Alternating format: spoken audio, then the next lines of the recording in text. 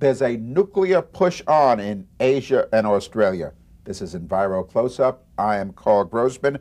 With me is Dr. M.V. Ramana. He's with the Security Studies Program at the Massachusetts Institute of Technology. And Dr. Tilman Ruff. He's a consultant with the International Physicians for the Prevention of Nuclear War. Dr. Ramana, what's going on in your homeland, India, Pakistan? I mean, in fact, there's a nuclear push in China and Korea, all through Asia. What's happening? Right. You can divide the countries of Asia into sort of three camps. One are the countries which have a large established nuclear power structure. These are countries like Japan, Taiwan, and South Korea. These have typically about 30% of the electricity comes from nuclear power, and they're all pushing for much more, except in Taiwan, where there's a huge amount of opposition from various political parties.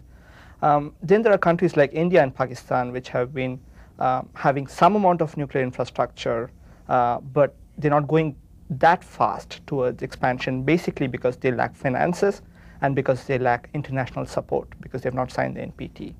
And then there are countries like China, Indonesia, and Thailand, and so on, which have had no major nuclear infrastructure in the past, especially in the nuclear power sector.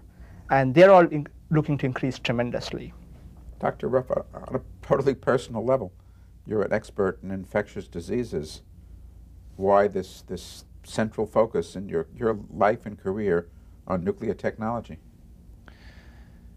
As the World Health Organization has said repeatedly, this is the greatest threat to the health and survival of humankind that exists. And I think as a public health physician, it would be irresponsible not to work on that issue. I mean, you don't see nuclear technology as peaceful atom kind of stuff? The peaceful atom has only been a proposition at all, has only developed any kind of legs because it was very heavily subsidized and because it was related to weapons development. Without those two things, nuclear power would never have flown, would never have gotten off the ground. Is there a peaceful atom?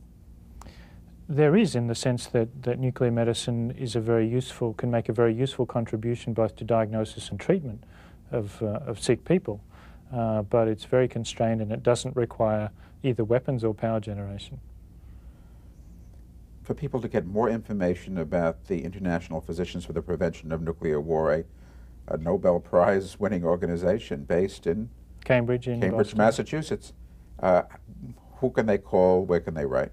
Write to us at 126 Rogers Street, Cambridge, MA 02142. Okay, and Dr. Ramana, you're a physicist. You sound like a very anti-nuclear physicist. Well, what's your personal, commitment, interest in this issue? I started because they built a nuclear plant about 30 miles from my hometown. And some friends of mine did a survey near there. And they asked the people who live around there, do you know what's going on in there? If there's an accident, what would you do? And these guys didn't know anything. They were never told that this is a dangerous thing. They would continue to eat the vegetables, drink the water, walk around as normal.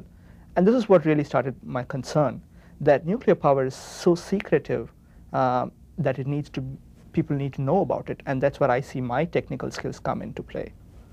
Thank you so much. Thank you for your work. Thank you for watching Enviro Close-Up.